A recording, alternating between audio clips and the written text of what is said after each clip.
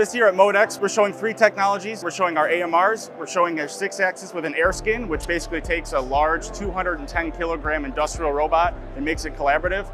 So the application we're showing today is one we've developed with our partner Hyperion out of West Michigan. And we've developed a simple pick and place application with our 6-axis robot that's palletizing and depalletizing.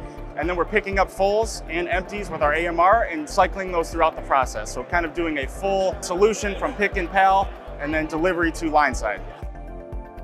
We've really developed an AMR portfolio that checks all of the boxes as far as what does the manufacturing space need. We need the standard communication protocols, the interfaces, the operator typical tendencies, how do they act around them. We've looked at all of those factors and developed a really unique solution for our portfolio.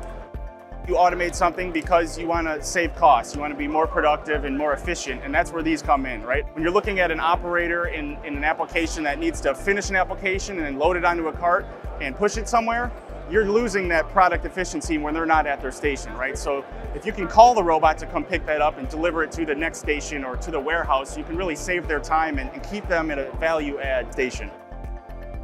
We've worked with KUKA together to collaborate on this demonstration, showing off the KUKA mobility products alongside a KUKA 6-axis robot with a third-party AIRSKIN product, making it collaborative, 3D vision to do the depalletizing process.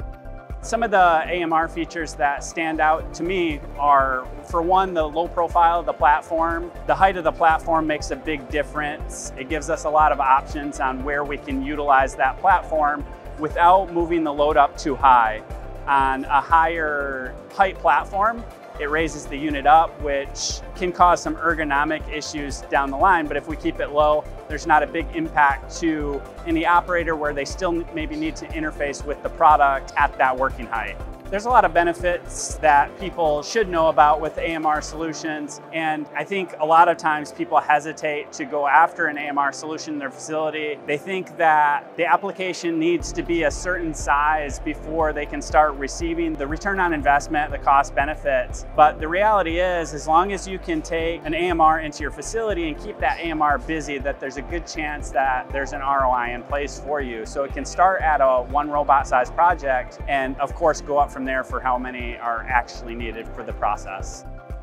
One thing that people should know about our product, again, is that it was developed for the manufacturing space. It's something we really looked at what were the needs of the market, and we developed something that addresses those needs. You know, we're not out here trying to push chassis, as we call them. We don't want to just throw markets into the field. We want to make sure we're addressing the needs and solving solutions and applications for our end customers.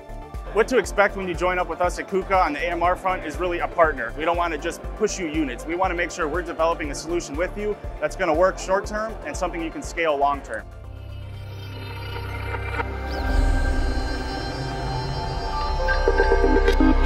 Industrial intelligence.